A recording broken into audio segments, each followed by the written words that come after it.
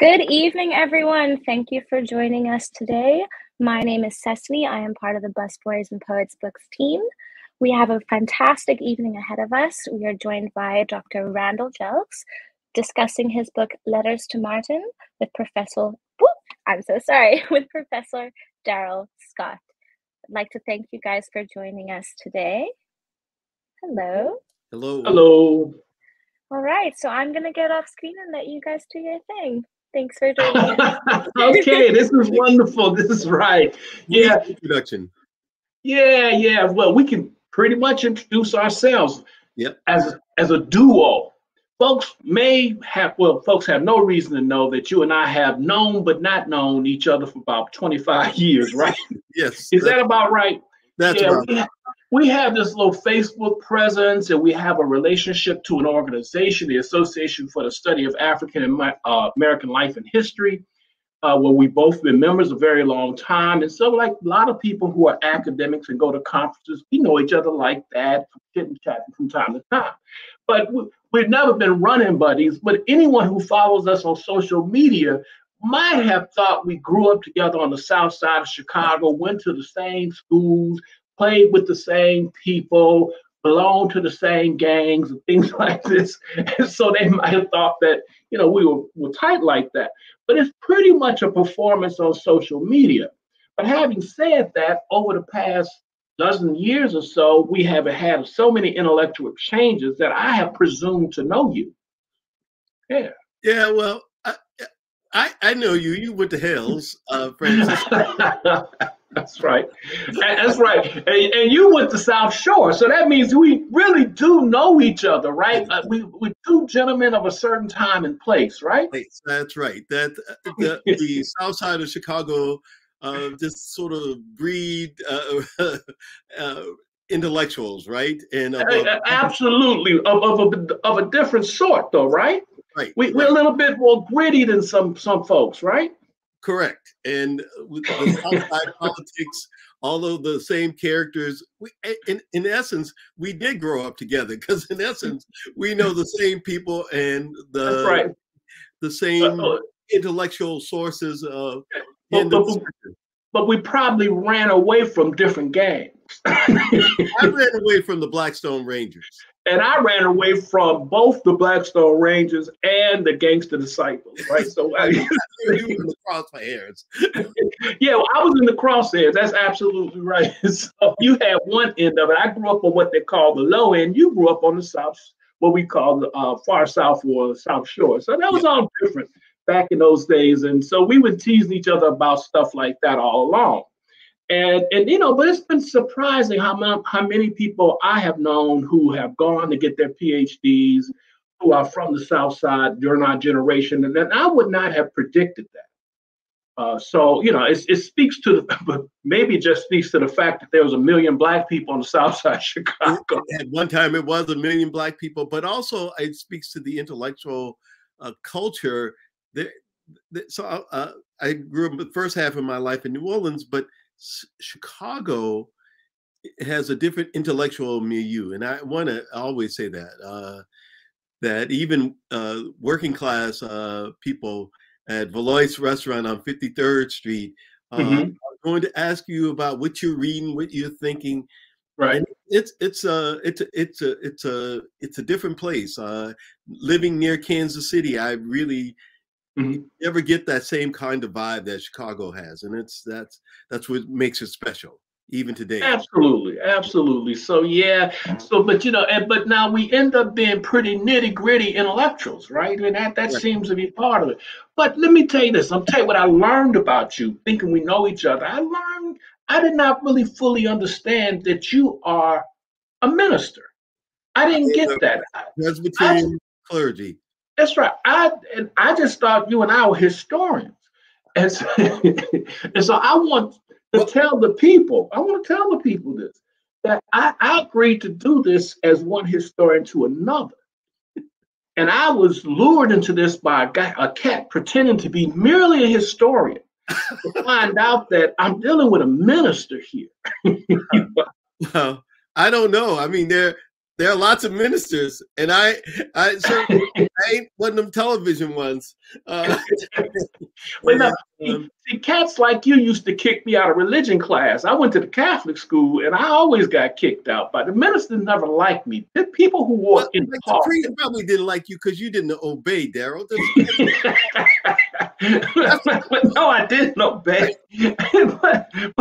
but you know, so it's still the case that every time I get around somebody, a person of the cloth, I kind of get a little. You know, oh well, look, I'm a person of the cloth who worked on the South Side, worked both politics and community organizing. I am not that person, you know. Okay. So I worked in Woodlawn, bruh. I worked in Woodlawn. But now I want to, this is not idle conversation, people. I mean, it sounds like it's idle conversation because the book that Randal has written here, it is not a history of Martin Luther King. This is literally, and he calls it a meditation, which was my first clue that this was kind of religious as opposed to a reflection, right? So it's letters to Martin, meditations on democracy in Black America. So it's meditation. This is Reverend Dr. Randal Jelks talking to Reverend Dr. Martin Luther King. See, this is different this is outside of my wheelhouse. I was being accused of being a public intellectual, and I said, well, you know, I talk to the public, but it's about history. I'm an expert. So I have license to talk about what I study. But public intellectuals talk about things at large. And so here I am talking at large because I'm not really talking history. I'm talking to a guy with a historical sensibility, having a conversation with another minister. Okay, so that's what's going on in this book. So it's going to be really of interest to people who are of faith, reflecting on the past and reflecting on Martin Luther King. So anybody who has a sense of themselves as a Christian and a historian and someone in the Black experience, this book is a wonderful book for you folks to read because it really does take us back and forth between today and the 60s through the eyes of one minister talking to another minister. Is that fair enough, Randal? That's the first interpretation I've gotten like that. So each conversation I've had about this book, I get a different angle. But that is actually one accurate portrayal. I would say that my own sense of spirituality, as I call it in the book, comes out of my Christian experience, but I don't reduce it to that because, like Bishop Tutu, I don't think God is a Christian. I think that if there's a divine, it is much larger than anything we can imagine. So I would say yes. I think that's really interesting interpretation that you have of this. Okay. So the Reverend Dr. Jelks. I talked to another clergy. Okay. And he didn't bring that up. The pastor of University Church Hyde Park for Chicago Seminary Co-op, he brought up something different. So yeah, I think you're right. Oh yeah, I mean for me, there are clues to this. Okay, I mean, first, you know, as a kind of parochial historian, anyone who talks about love and history, right? You know, they're doing something a little different, right? And so, like, you know, historians can deal with love, but that's a certain kind of discourse. But so this is a discourse in which, of course, is steeped in King, and this is how I recognized it, right? I recognized it because, of course, I've read virtually every major work by King. There may be something that escaped me, but I read the major works, and King could oftentimes do that. And sometimes I would wonder why he would couch everything in religion. And he didn't just couch it in the people's religion. In a way, it was kind of highbrow religion, like you would expect from a theologian, right? He was a theologian. Absolutely. So the two of you are theologians. Yeah, I never think of myself as a theologian, but I do think of myself thinking deeply ethically about these things. So social ethics is a part of it. But I don't think of myself as in the traditional sense of being a theologian. Oh, okay. You know, I think that theologians try to do one thing, and one of the reasons I drifted to history or moved to history was because I kept feeling like theologians were so lofty that it wasn't grounded in anything. Oh, well, yeah, then there's that problem, you know. It was like, oh, really? Come on. But having said that, sometimes I wonder, you know, this whole discourse that you have with King, and again, please, no one has an idea if they haven't read the book. Set out what you do in the book so that people can understand what's going on. So what I set out to do with in this book, I was asked by Elmhurst University to go out and give a talk, a King Day talk. You know, King Day and Black History Month. You know, we get called. That's right. Right? We get called. So, 6 weeks of Black History Month. That's right. So I went to Elmhurst in 2017, just shortly after Donald J. Trump was inaugurated president. And I'm like, what am I going to say to these kids that's going to make sense about somebody who's been dead over 50 years, that's relevant to them? And so I wrote the speech in the form of a letter, and the kids seemed to gravitate to it because, unlike our boomer generation, they feel, right? I mean, and so I wanted to write something intimate so they could feel. And all great writers, right, make you feel, right? And Toni Morris and Baldwin, when you read them, they make you feel. So I was like, okay, let me write something in that vein. And even clergy, you're supposed to make people feel something, right? So I set out to do this, but I was thinking about the problem of democracy, Daryl, really. And I had been reading a lot of stuff by historians, intellectual historians, and it seemed to me that a point of view about democracy was missing, and that was Black people's point of view. Now, Eddie Glaude had written a book called Democracy in Black, and I was like, yeah, well, there needs to be more discussion about that, because as far as I know, no people in the United States, maybe indigenous folks, but we've struggled to have and make an inclusive democracy since there's been the United States. So I will reflect about that and personalize it. So I said, well, let me continue these efforts at meditations. Now, meditations, Daryl, let me just school you here. see, I need to be schooled. All right. Meditations come in all forms. It's not just Christians. I mean, Marcus Aurelius, certainly, you know, the Caesar wrote meditations. Reflection about taking a step back. That's what I meant. I wanted to take a step back and put some context and put some visual context and a little bit of history in there, because I think people operate so ahistorically, so out of context. It's so trying to bring that and through these personal letters to King. And my experience with King began in the 6th grade, and that's what I write in there. And I was still in the South in an all-Black school, and people who thought we were going to lead the race. And I'm thankful for those people, but you know, I'm grateful for them. And my 6th grade teacher made us listen to the day after the funeral, King's funeral. We had to listen to all of his sermons. I mean, every one of them, and they had an impact on me. And because I was trying to understand the ways that he sort of had his own social analysis, and so that's how this book came into being.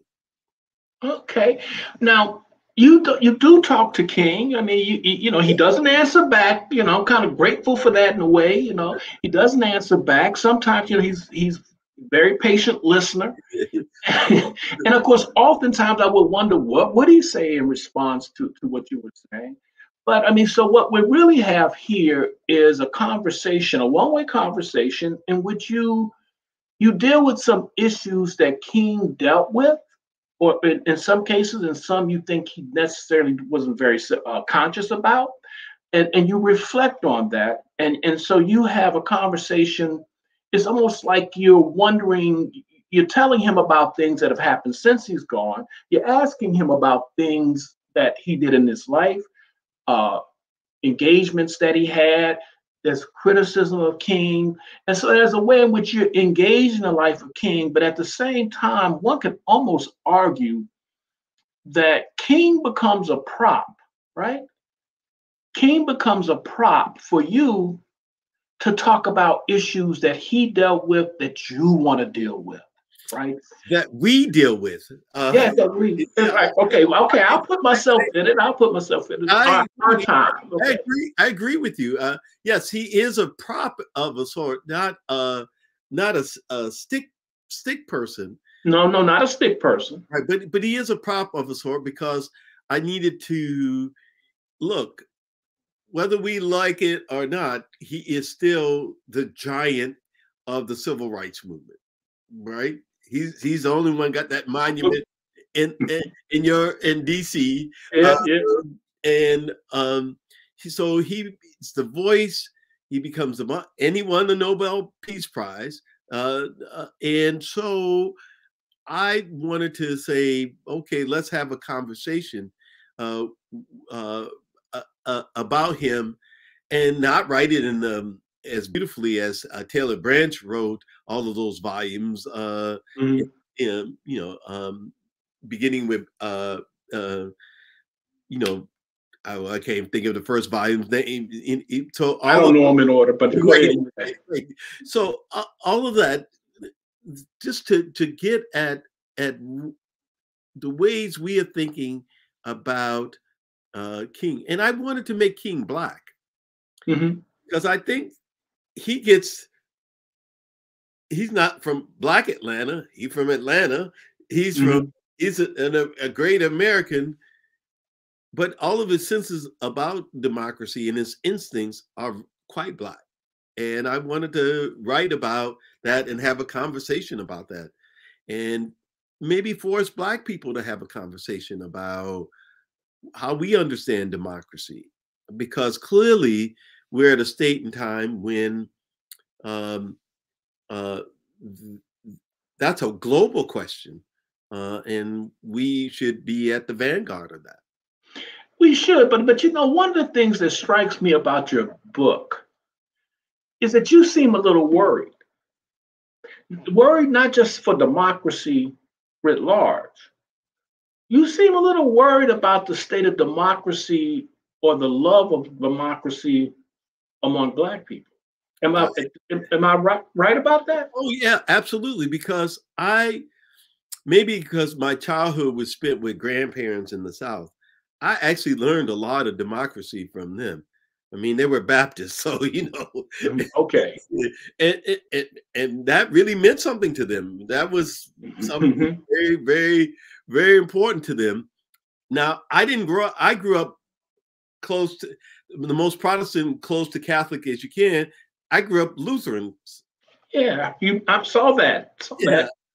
And I thought all Lutherans were Black because I lived in the segregated world. There were 5 all-Black Lutheran churches, and that's who we associated with. And that's what I thought. Black people were everything. My neighbors were Catholic. My grandparents were Baptist. I just thought in a town like New Orleans, it was cosmopolitan Black people. You had Black people from everywhere. So I just thought Black people did everything, from owning the cabs to owning the insurance company. I thought Black people did everything. And so I really, really learned a great deal of democracy from my grandparents. So, I once asked my great aunt, why in the town of Wilson, Louisiana, where my Jelks family is from, there are 2 Baptist churches. Well, they had a split, and Second Baptist is where the Jelks went, but it was all done. My grandmother, who had a 5th grade education, ran meetings using Robert's Rules of Order. Her deaconess meetings were tight. She was known for running a great meeting and even sitting ministers down and saying, no, you cannot interject here. I just learned this sense of cultural democracy from various Black people. And I think that's lost because sometimes we lose our institutions. I don't say you have to be a Baptist. I'm just saying I worry about the loss of institutional life. You and I share this. Yeah, we share this, right? Yeah, right. That shapes us and our communities and how we discuss things. One of the things that people forget how democratic the Montgomery bus boycott really was. I mean, folks had to vote on, the next act. Yeah, but then but there's also this authoritarian tradition in the African American community, right? So we're not a mono tradition people, as you know, and so how do you see that pendulum swinging? Are we? Well, I see this pendulum swinging is because you got people wanting to tell others what to do. We have to accept our own pluralism. Yeah, that is a must. We have to accept within our community we're pluralistic. I mean, look, all Black clergies, these are my people. I heard a lot of that on the South Side. These my people. I was like, oh, really? I mean, I'm here. I'm the pastor for life stuff. When I was doing work on the South Side, I was like, really, And sometimes these people were the head of a Baptist church, right? That's right. But there were always going to be fighting. People are going to split and go start another Baptist But church. you could split to the point that you could be your own authoritarian in a small enough church, right? Some people were authoritarian, but then people got tired of that. They left. That's right. I mean, you could end up with it being a church of one, right? Well, I've seen that. So, my way, the highway, and it's just me on the highway, right? Unless we explore historically, otherwise, our own democratic traditions, Black people have to explore that in a way so that we can theorize how we should govern ourselves. And I really want to get us to the point of thinking about how we govern ourselves. I always was taught, again, at home, that we govern ourselves. Segregation's out there, racism out there, but we govern ourselves and our institutions. Now, one of the interesting things that you say, you distinguish what you're doing from procedural democracy, right? And I must confess, I'm pretty much a proceduralist, right? I'm just these formal, inclusive, who can participate, operate through the structures and the institutions. But there's something more that's going on with you and with King. This is why this reflection between conversation between you and King matters, that you're both ministers, is that this conversation is about what one might say is the content of democracy. And another way of putting this, maybe you accept this, maybe you won't, is that you seem to fill democracy with a lot of Christian content. Well, but first let me say, not narrowly speaking, right? Not narrowly speaking, but it seems to me that there's some kind of religious ethos, right? That you see as part of democracy, giving it a certain kind of content that maybe people of other faiths would agree with, but it still seems to come from a very religious place, right? Is that right? I would say, look, I'm a Presbyterian, and that means something, right? I mean, that actually means something. Presbyterians are these damn Calvinists who believe in procedural government. At the very core, if you ever look at the Presbyterian Book of Order, it's a law book. It's not. It's a law book. I mean, but that law book has to be filled with some commitment, whether it's emotional commitment, whether I call it spiritual commitment, some kind of commitment, so that we agree that these laws that we make in common, that we respect one another to carry out. What I worry about is that there is no emotional or spiritual, even spiritual content to carry out these laws. I'm dumbfounded how much in the academy, which you and I share, how little respect for procedure there is. I know, right? And here are the very people who will cry democracy, democracy. But if you don't have the best I can name it is some kind of spiritual commitment to democracy, it seems to me it's just a facade for power.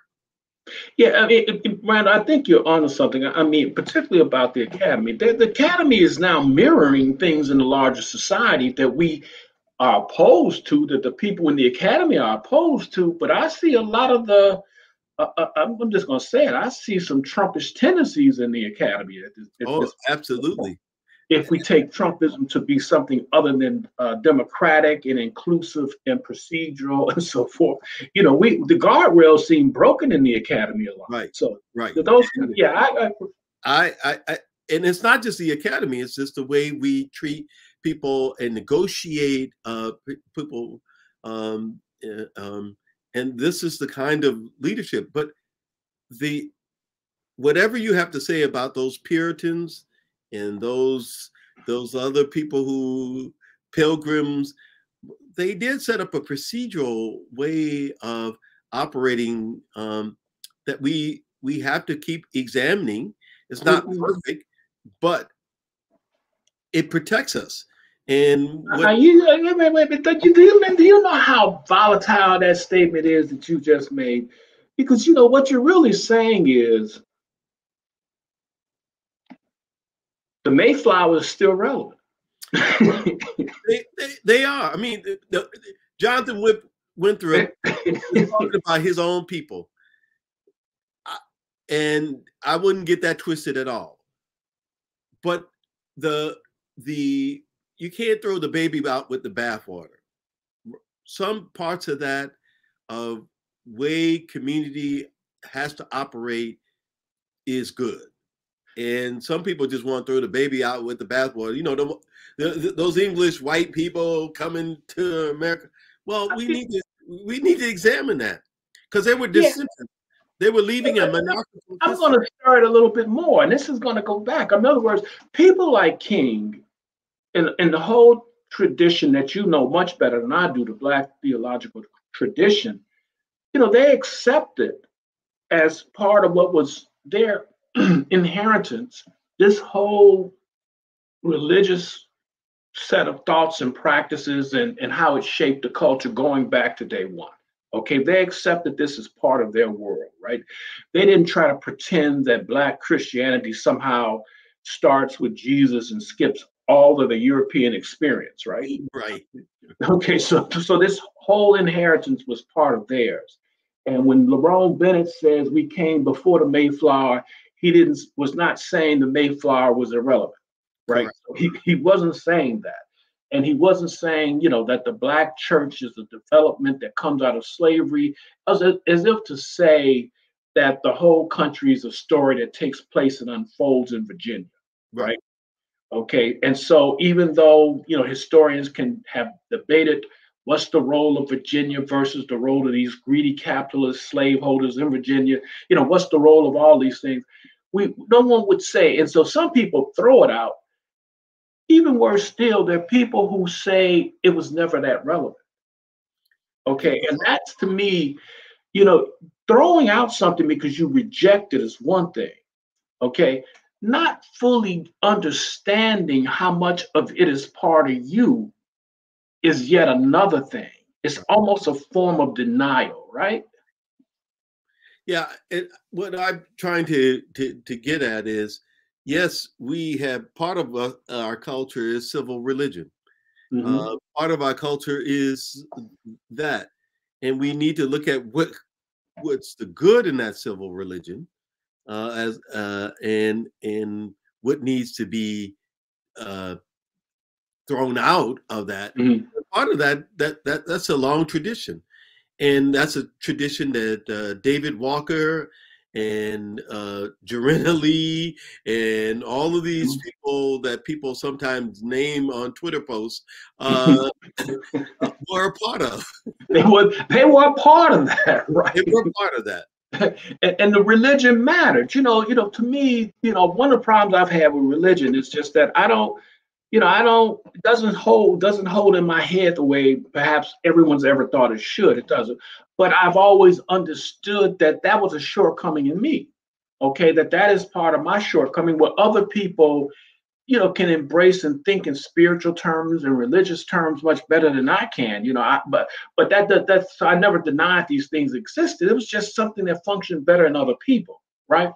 But this inheritance, right? In other words, that people when they were Baptists knew they were Baptists. People when they were Presbyterians knew why they were Presbyterians.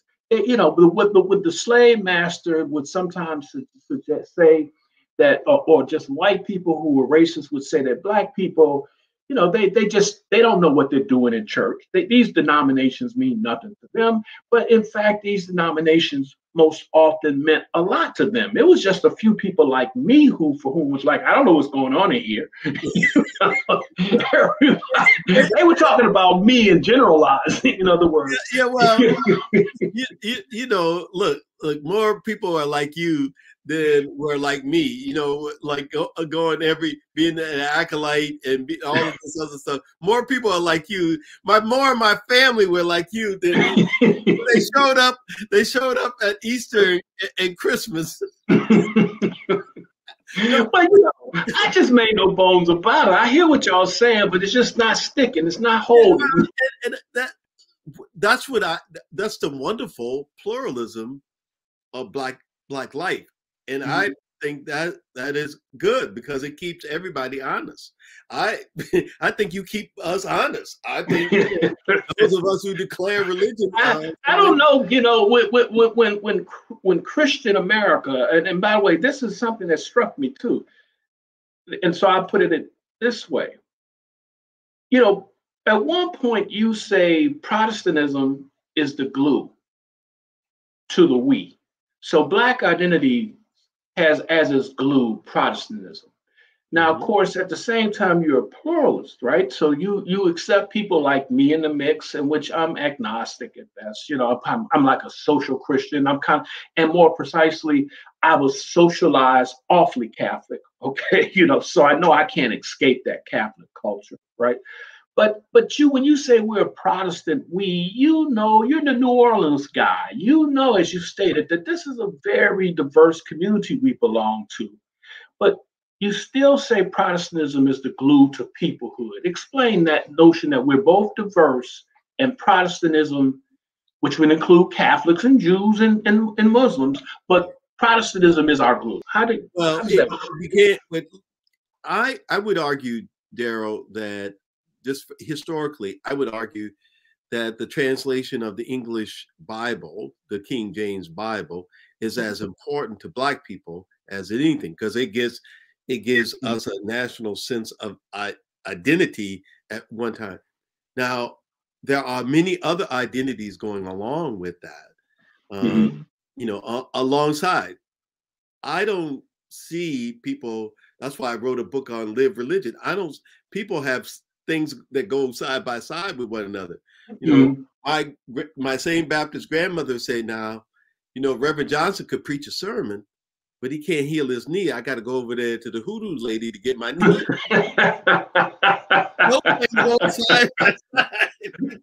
You know, and I'm gonna go over to the Catholic Church get my fish on Friday. So yeah.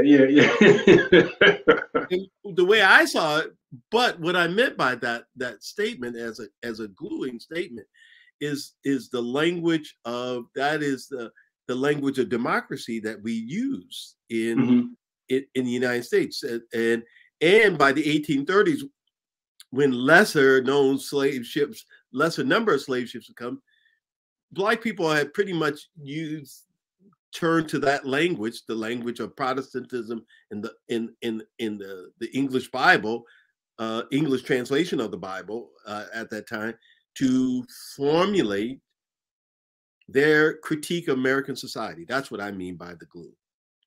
So David Walker, others are making arguments that are very much like that. I mean, and even Black women internally are making that same argument with Black men inside their institutions. Okay. So now, one of the things that you do in this book, you you seem to use King. One of the ways you use him as a prop is to get to the gender question. Okay, in the history of blacks and democracy, right? Yeah. And so, without, say more about that. Tell us more about that history and how that trajectory has been, how it's changed, and what it needs to be. Yeah, well, I wanted to talk about the gender issue for labor to relationships, right? I mean, Mhm. people throw out about Martin King, he had relationships, right, with women other than Coretta. I mean, Mhm. that's in the movie Selma, and that's a great scene in Selma. Actually, one of the better scenes in that film. But but the question is, King had a lot of relationships with women, and so I want to start off with his grandmother, his mother, the Mhm. ways that the other kinds of relationships that his sister. Mhm. He had a sister. He graduated same time. She graduates from Spelman. He graduates from Morehouse. All of those are relationships. And I wanted to get at that he's a generation. The book is dedicated to two of my uncles, and and um, and they were men of their time. They were men of King's time, and I understood their world. I didn't always agree with it, but I understood their world, and it was pretty sexist. It was damn Yeah. sexist. Yeah. It was damn sexist, and not pretty sick. And so I wanted to get at that was his time. Um, we don't have to agree, and we need to expand our understandings of what constitutes families and what constitutes a love, because that's the things we've evolved and learned. So I really wanted to get at that, and not the kind of salacious part, because one, King was never at home. I mean, the dude, David Garrow. One thing he does right in Bearing the Cross is give you a chronology of this guy is, packing up his suitcase to go somewhere else every day. Yeah. It's a miracle that he and Coretta had 4 kids, because I mean, it's because he's gone all the time, and Right. that has to put strain on a relationship. And how do you have a relationship in public? And this is the thing: what's the separation of private and public?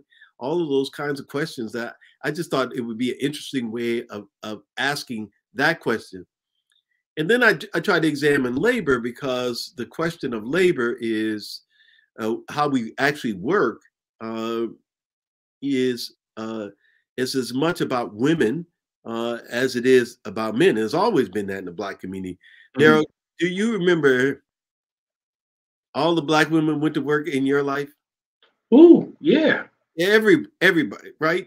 Oh So yeah, everybody, all the women went to work. Yeah, and yeah, yeah, absolutely. I right. mean, So the question of labor, although I hear a lot about the feminism of representation, but the question of labor is like, I still see Black women at the Walmart, Black women at the Target, at the grocery store. So when we talk about labor, unless we dignify women's labor, we can't dignify the whole community's labor. That's what I really wanted to get at. That like labor, all labor has dignity. Yes, it does, and we need to think of it. Even those fast food workers, because I was asking my friends, why aren't you commenting on the fast food workers? Because when they went on strike in Chicago and other cities, because majority of them are women. And, exactly. yeah. But Randall, there's something about this when you start the whole part about dignity of labor. It seemed to me that you think virtually everyone, including Christians in a way, don't really believe that they give lip service to the notion of dignity of labor. So what's the state of the dignity of labor within Black democracy? Well, most Black people are thinking about that everybody gonna be a professional. It's gotten that's right. And in fact, that anti-Booker T. Washington swing, right? It transformed your school, right? I Yeah. mean, if it, you know, let's roll this for people. I mean, this to me is a very fascinating story, right? So I went to Hales Franciscan, and you went to what school? South Shore High School, baby. You went to South Shore. Okay, you didn't go to CVS. No. But you were not far from CVS. No. Okay, and so when Chicago Vocational. Chicago Vocational, so all the vocational schools in Chicago and around the country, right? When we were coming up, they were under assault. Correct. Right? They were under assault because they were teaching trades. Now, one of the things people don't know is that, you know, I'm kind of like, you got a whole bunch of working class skills that I have personally accumulated, despite the fact that I've gone on to get a PhD. And one of the things I did, I went to Dunbar High School at night when I was in high school. I didn't know that. Mighty Dunbar.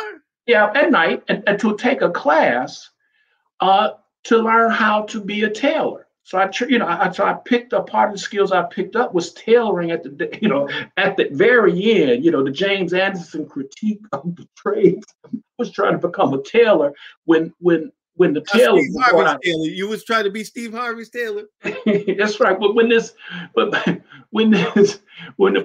at the very end of the thing, but.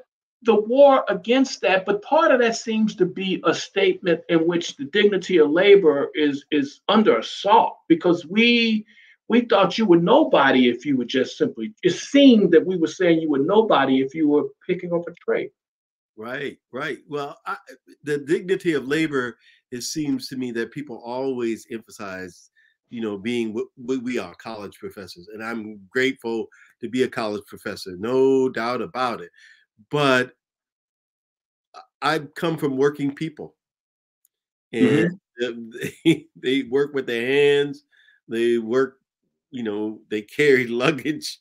They cleaned up houses, and the dignity of labor means that, well, then we have to find ways of creating ways that they can speak back to bigger organizations. So dignity, I'm with King on that. Labor is important, and labor unions are important. And ordinary people have to be able to speak back to big institutions that attempt to exploit them all the time. But you know what also seems so relevant in that chapter that you were talking about labor and King, and that this has to be part of the content of our democracy, if you will, is that King understood what was going on with the loss of skilled labor through automation, and that so then when he's down there in Memphis, he's talking about unionizing people that years earlier no one would have thought about as a kind of primary population to try to help in unions, right? I mean, sanitation workers, you know, that's not the high skilled job, that's a low skilled job, right? And so then, okay, but he saw that that was the future, and when you and that we would be in a lot of these service sector jobs that are not part of the kind of quote unquote productive side of society, not making goods but providing services. Now here we are, 50 something years later, and it seems that that's still where we are, needing to unionize those folks, by the way, as well as professors. Right. Because the lack of unions means that we don't have a pension system in the United States anymore. That people are as wonderful as 401s may be, they're not going to secure you in one way or another. And we have to be concerned. If we are concerned about people's lives, then we have to be concerned about their work and their everyday work. And when they get old, like we all are getting old. I mean, when you get old, you have to have some kind of something to lean on. And pensions have declined precipitously because the middle class thought, oh, you could do away with unions, and now, you know, doctors need to be unionized. I mean, physicians as Oh yeah, and you know, and thank goodness the teachers have a unions. Obviously, teachers, I don't want to characterize them as weak, but the beatings that we put on teachers, it would be much worse if they didn't have unions. I mean, the Correct. way society is treated teachers. So, you know, as we move forward in this society, everybody, but I mean, but some would have predicted in a way that globalization would eventually bring the world back around to where you could unionize. And it seemed maybe that's what's happening now. I'm no specialist in globalization in the state of it. Well, that's what Marx believed. You know, I mean, Marx believed that, you know, eventually, you know, the communists, we're going to all be, the proletariat would unite across the globe. You know? Well, I mean, again, without even uniting across the globe, I'm just simply saying this division of labor that people saw 30 years ago. Remember when the quote unquote Chinese, what the Chinese were supposed to do, the quote unquote unskilled work? Right. Okay. But it's not quite happening that way. But in other places of the world, the capital could always move faster than people can organize. It's something to that. But at the same time, it does seem that people are waking up to the need of unions again, particularly where corporations are very vulnerable. And it does seem to be that the service sectors are more vulnerable than we would have thought, that there would be surplus labor. And right now is this moment when people have figured out that if they can withdraw from the economy, they can do better. Right. Right. Well, but that can't last forever. So you need some kind of organization and structure to face up to. And these are the kinds of questions that I really want us to be talking about. I think I wrote this book for Black people. That was my primary audience. Maybe I hope everybody reads it, but I'm thinking about who I'm writing to. And even when I'm thinking about when I'm writing actual, the kind of chronological, theoretical history, I still think I'm writing to Black people. Still thinking I'm having this conversation with the people on the South Side, the people in New Orleans, the people in these various communities. I'm having that conversation. I'm trying to take it up to a higher level. That's why I'm having that conversation. Randall, sometime at one of our future wino parties, I would have to disabuse you of that idea and give you some details on how I learned that my intended audience doesn't care that much about what I'm writing. I actually do think they do. Just that they have to, you know, be introduced to it. I mean, again, you talk about going to Dunbar and night school, but where are the night schools anymore? You know, who can't wake up till 3 o'clock in the afternoon? Well, you know, the good news for everybody in that regard is, you know, I haven't done this yet, but you know, you can pretty much go, if you want to do tech stuff, you can go to school very cheap at any time to pick up certificates and change your life. I mean, again, an empowered person who has a certain level of skills can do that. We're not talking about people trying to acquire the basic skills, but it is certainly a world in which we can all kind of diversify our background. And the power of YouTube University should not be underestimated. It is. Well, Daryl, in reading the book, you are asking me the questions that I wanted to. That's why I asked you to be an interlocutor, because I wanted to have these kinds of discussions with people around this. I don't care if people agree with me or disagree with me or my assessment, but we need to have these discussions, and we have to have books that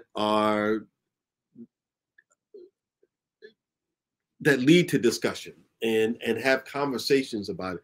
And I've been surprised how many people wanted to discuss this book. I just got off the other day with the Texas NAACP. I was so surprised, and they asked they were asking all the political questions that the book raises. Absolutely. Well, you know, this is a great book. I'm telling you, you hit on something here, right?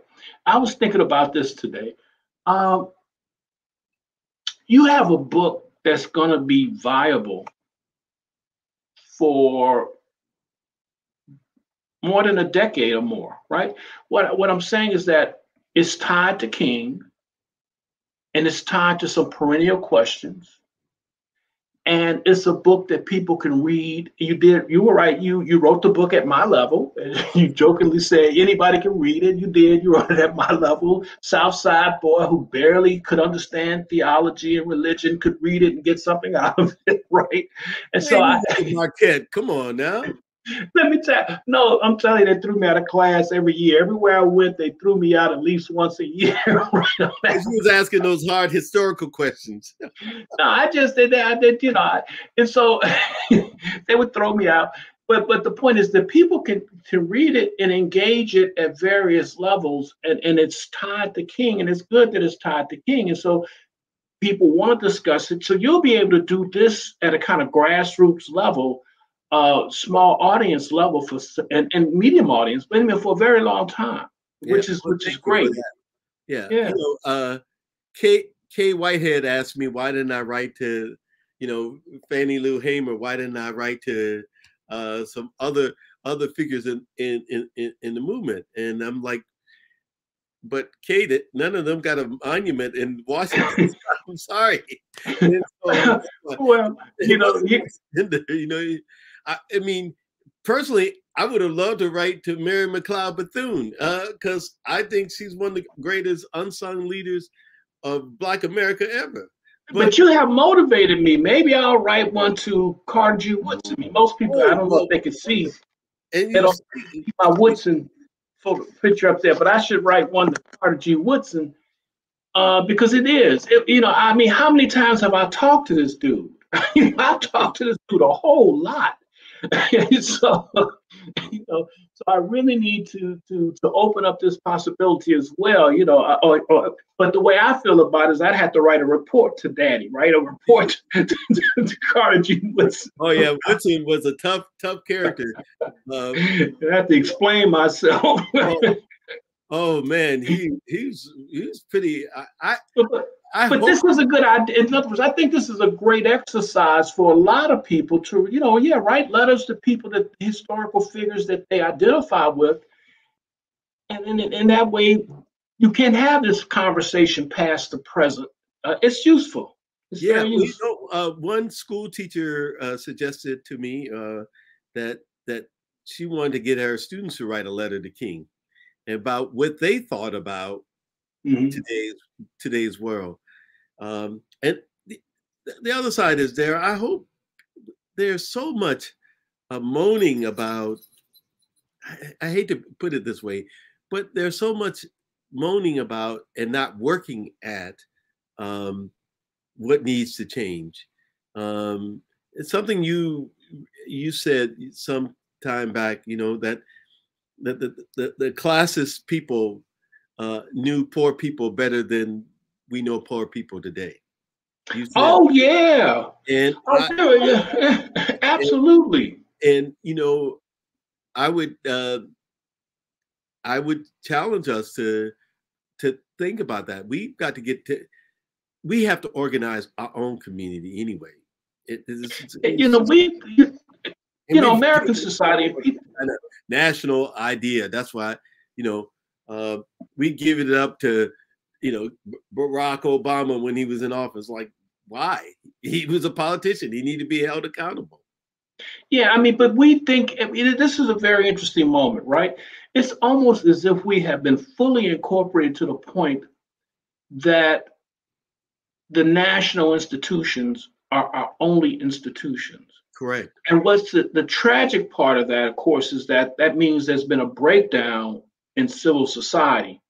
And this is why we perhaps are on the brink of fascism. And so then without a robust set of institutions in society, you could be in trouble. But for Black people, this lack of institutional strength in our communities, and we know that it was the church is the rock, but there have been other institutions. They've been much stronger before. Yeah. And much stronger before. And we're paying a price because institutions like the NAACP and the Urban League are not as strong as they used to be. Correct. And that we didn't create other institutions. So if we didn't like the NAACP or the Urban League, maybe we should have built something new. But one of the things that and I'm a little outlier on this one, I don't think this hyper-democratic we don't have institutions, or should we say everybody's a leader theory of movements. I think that has not served us well. I mean, it takes away from accountability. It may preserve the struggle in some kind of minimalist way, but it doesn't give you the day in, day out responsible leadership that you need. SCLC, may have been made up of all those ministers and did not have the youthful enthusiasm and the lack of structure that some people felt SNCC had. But SCLC waged the fight year after year successfully. So the question gets to be, and gave the money to start SNCC. It gave the money to start SNCC. That's right, that there's something to be said about institutions, and this lack of strong institutions, we're paying the price with disenfranchisement right now. Yep. So we should ask some questions. Yeah. Turn to the audience. So sorry, we're at 53 minutes or whatever. So are there questions? Yeah, I was waiting for the questions to appear. Okay. Sylvia say, write that. All right, Sylvia. Okay. Yes, I would like to read it too. Yeah. Okay, I might have hit on something here. Right. Well, Woodson wasn't your warm and fuzzy guy. So no, he wasn't. But I got to write a report. It's not going to be a conversation with Woodson. I'm going to submit this seeking his approval.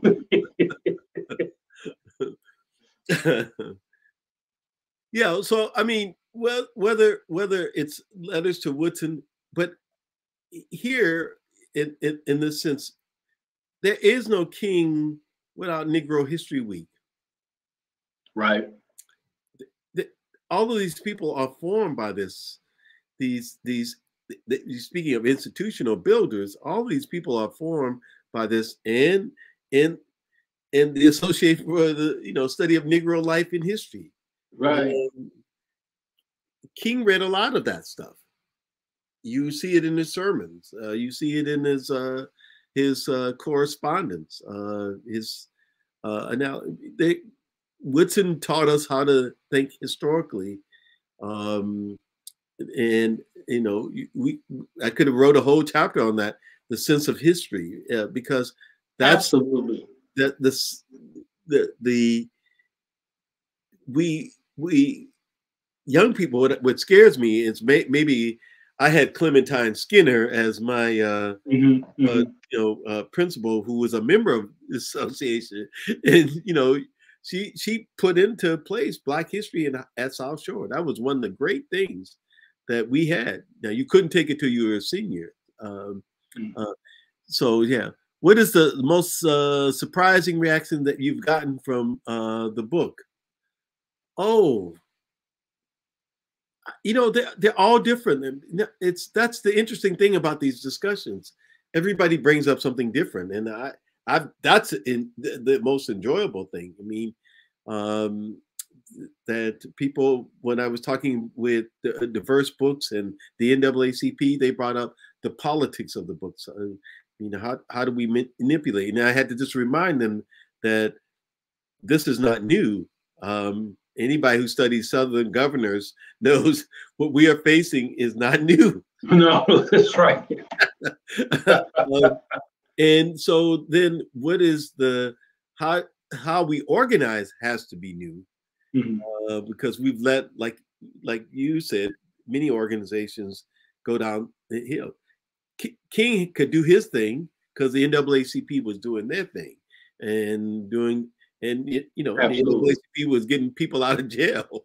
And we need that, and we forget that, and there's too much.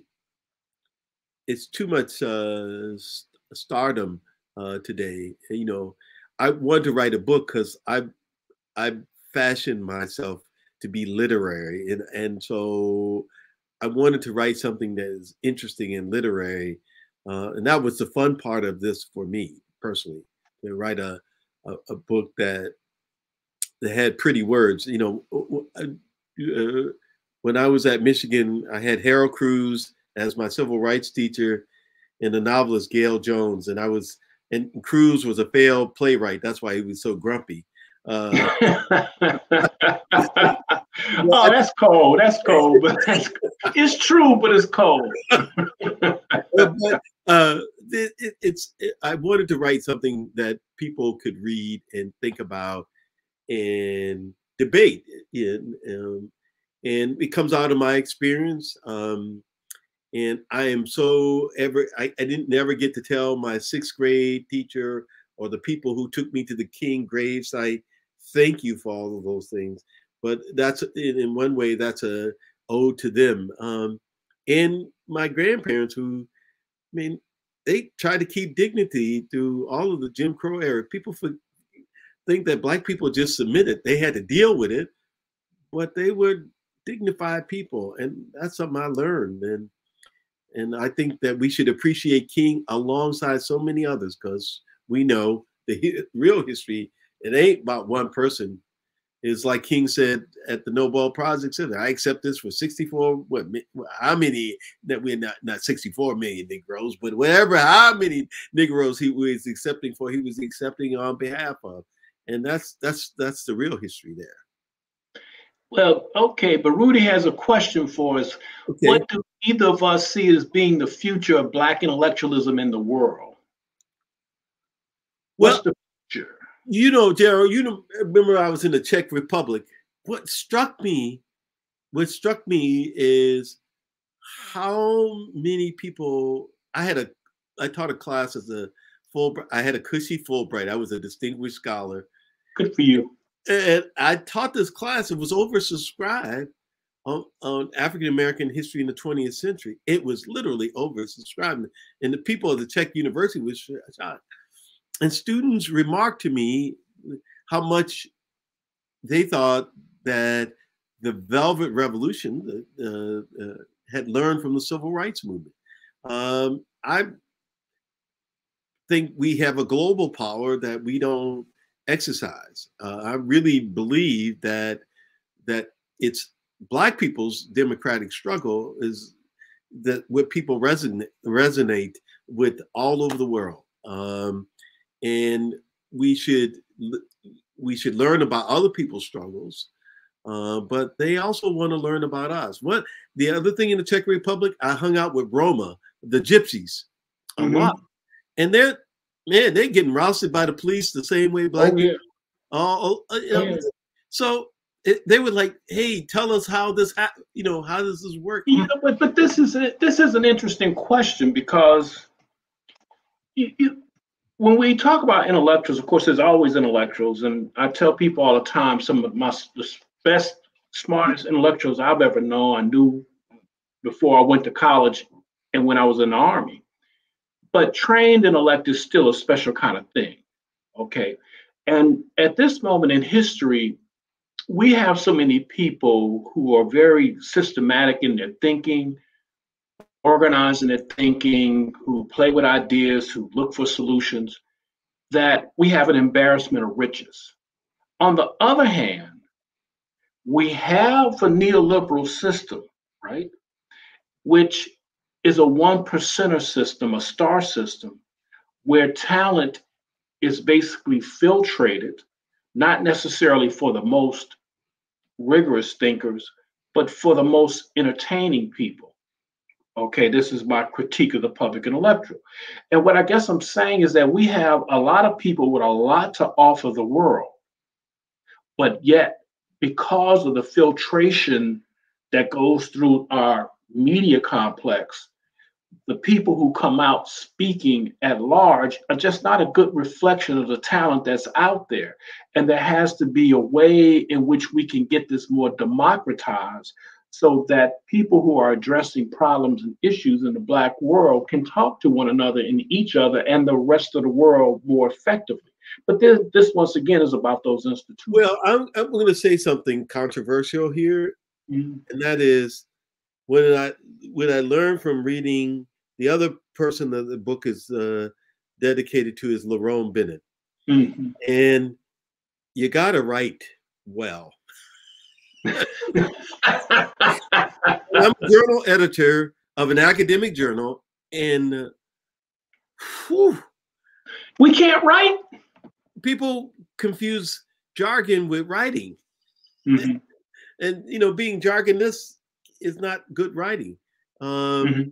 And Du Bois was the first one that, whatever you say about him, you know, Sweet Willie could write. And he made it plain too. Yeah, that's right. I mean, he was always accessible, right? Correct. And we have people who like, because that's the language that they use in the academy, but I think it's just terrible because it doesn't communicate to people on the street. People could read The Crisis of the Negro Intellectual and argue about it at the barbershop. Yeah, because he could write and he made it plain, right? I mean, yeah, but we went through this thing in the academy, right, where intelligence seemed to be measured by the density of prose, okay? And I won't name the name. He's a very famous intellectual. When I first started reading his work, I won't name his name. You never get it out of me except offline. That you could see that this person was straining to sound as profound as he possibly could in every word. And we're taught that in various disciplines, right, to demonstrate that we belong. But on the other hand, Randall, having said that, there's still a lot of people who are not well known publicly, who are vying to even be public intellectuals, who do write plainly, but they can't break through this system that just wants to winnow everything down to 3 or 4 different personalities. Well, it's easy to categorize that way. Yeah. And it's easy. And of course, we don't have a Johnson Publishing Company. I'm not talking about Ebony. I remember the publishing company. Yeah. So it's, how do you think existing institutions can be strengthened? Some young, talented leadership. I hope we'll go into them. But Audrey, I'm just going to tell you. So you have to have a sense of calling about these things, because But I'm going to tell you this other side. There's nothing romantic about making an existing institution, and strengthening it. That's a big fight. I mean, one would argue it's better to create a new institution. But yes, we do need to strengthen existing institutions, which means young people need to be able to go in them and recognize that nobody's trying to yield to you. See, this is what you care. I left because they didn't want to hear anything from me. Yeah, I know, that's right. That's how people are in institutions. They are very conservative. And if you want change in an institution, you're going to have to fight for that change. And it's not going to happen in 5 minutes. Okay. So you really need to know you're going fighting. But you can also start new institutions. That's the beautiful part of this thing, is institutions are not serving your needs. Then you find like-minded people and you create new ones. Right. Okay. And to address the problems built for the future, not built out of the past. Right. Right. And that built for the future is going to be a past. So it's going to be a past too, right? And you find yourself preserving what yesterday's radical ideas, right? Yeah, that's right. That's correct. But yeah, I think if those existing institutions, and we always have to fight for young, new ideas, and as old heads like me have to keep opening doors to young people in those institutions. Okay. So, Randall, I know they gave us an hour, and we're over that hour. How are we supposed to do this? Are somebody going to come cut us off? I don't know, but anyway. Well, first of all, Daryl, thank you for the conversation. Thank you very much. Thank you. I enjoyed it. Yeah, it looks like we're being cut off. Yeah, see, I don't want to over abuse my time. We get accused of things like this being academics, and you being a minister. We know you never want to stop.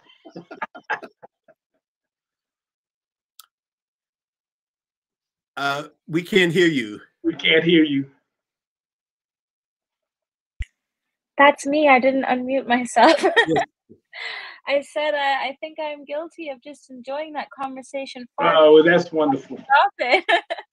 It was very, very inspiring and very informative and a little bit spicy. I had a great time. I hope everybody else enjoyed it too. Well, come to one of our wino parties and it'll get better.